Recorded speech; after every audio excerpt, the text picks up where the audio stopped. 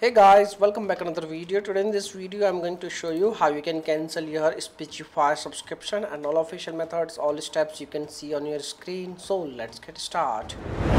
How to cancel Speechify subscription. Method 1. Cancel Speechify subscription via online. Log into your Speechify account on app.speechify.com.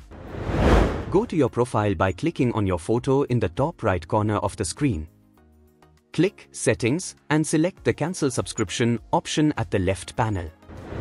Please note, cancelling your subscription will only cancel your next upcoming charge and any future charges, not previous charges. Cancelling before your free trial ends will prevent any future charges. After you cancel, you'll keep Speechify premium features until your next billing date.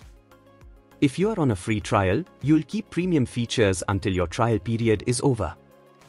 And you are done. Method 2. Cancel Speechify through Android.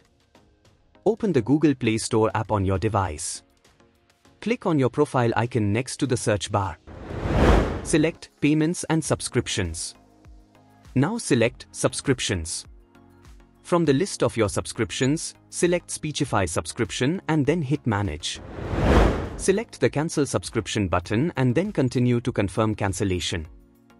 And you are done. Cancel Speechify membership on iPhone or iPad. You will first have to launch the Settings application on your iOS device. Now tap on your name and sign into your Apple ID if you are not already logged in. Navigate to the Subscriptions section and you will see a list of all your active subscriptions. Choose your Speechify subscription from the available options and then hit on Cancel Subscription. Confirm your subscription cancellation and you are done.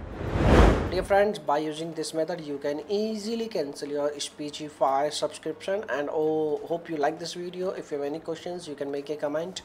I will reply very soon, and thanks for watching this video. Bye bye.